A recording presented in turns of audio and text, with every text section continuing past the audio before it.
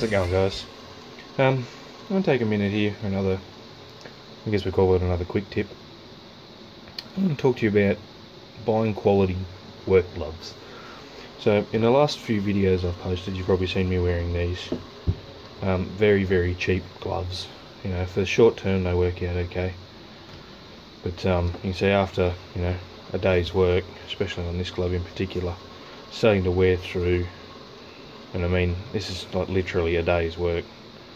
You know, it's not even a long day's work. Just, you know, two cutting sessions, about 2.5 hours each, and that's it. I mean, if we compare that, I do have a brand new set here because at the time they were cheap and I bought 2 sets. So we compare that to a brand new one, and I mean, aside from the dirt, you know, so.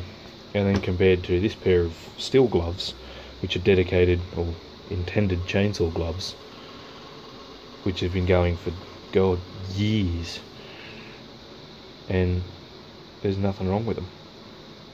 Now, this is not just cutting, but this is also loading wood, splitting wood, all that sort of stuff. And these have got a bit more protection in the top from, you know, kickback and all that sort of stuff. And so, spend your money, guys.